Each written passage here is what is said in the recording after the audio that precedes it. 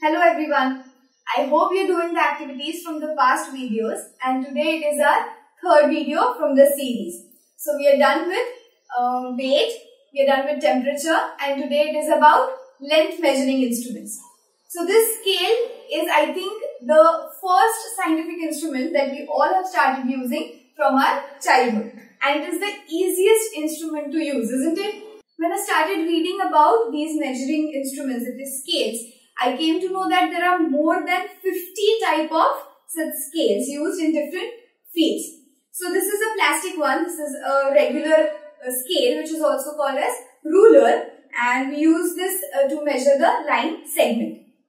The similar one is also found in rubber or in metal also, like this. And this is mostly used by the tailors, and this is used by the carpenters. More accurate devices than these are also available to measure length. So this is a scale which is called a diagonal scale. It is mostly used by engineers, and it has horizontal and vertical lines on it like a grid, and it is mostly used to measure small fractions of units to be measured. So this is another device.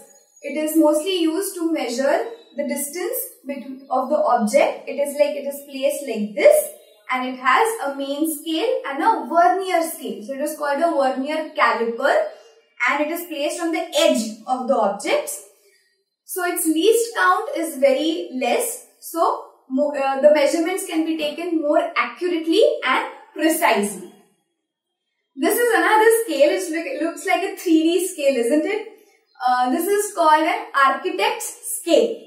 So this scale is mostly used by the architects to draw precisely architectural drawings like floor plans or perspectives. So next, this is an interesting ruler, right? It is called a filler gauge. This ruler is mostly used to measure the width of gaps. So it is used mostly in automobile industries, where they measure the gaps between the parts of two different machinery.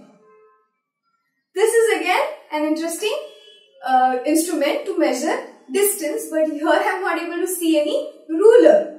So it is called a range finder, and the process of measuring the distance is called ranging, where you don't have to actually go and measure the distance between the observer and the target, but this process of ranging is done by lasers or sound waves. So all these instruments are evolved from some smaller or basic instruments. But originally length was based on the length of the body parts, like our foot, or the length of the arm, or like hand spans.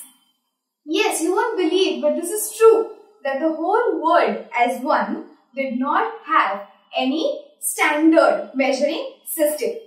Yes, every different parts of the world had their own measuring systems, like a cubit. Cubit is like this much length of the arm. But this length of the arm would vary from person to person, isn't it? So it was very difficult measuring system for trading.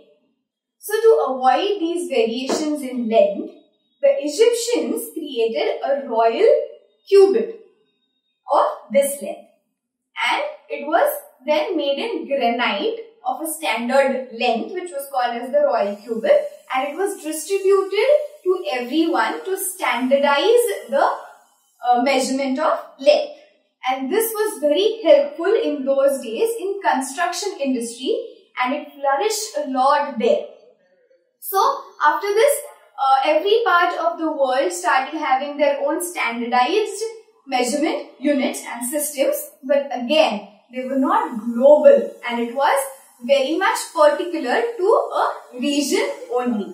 And again, so this problem again involved in trading, and it was very difficult for trading. So to avoid all this confusion, a standard measurement system or unit was the need of that time, a meter. But it was not able to be decided how long actually a meter should be. So after a lot of discussion, it was decided that 1 meter should be the distance equal to 1/10 millionth of the distance from the North Pole to the equator. 1/10 millionth of this distance from the North Pole to the equator, and this was calculated by trigonometry. So a standard meter bar which was accepted by the whole globe was prepared in Paris in 1795. It was redefined and more accurately defined in 1983. And now today we define a meter length distance as the distance travelled by light in 300 millionth of a second. So now what can you do at home? You will start measuring different things like the door or the window with your hand spans. So measure with your hand spans, write it down, and then again measure it with a meter scale and find out how much length is your hand span. You can do one more thing. Draw small segments of by a pencil on a paper like 1 centimeter, 1 inch, and compare those with 1 meter. From this you can get an idea of different units, how long is 1 centimeter or how long different units are in comparison. I hope you will do this and enjoy the activity. Let's meet up next time with another instrument. Bye.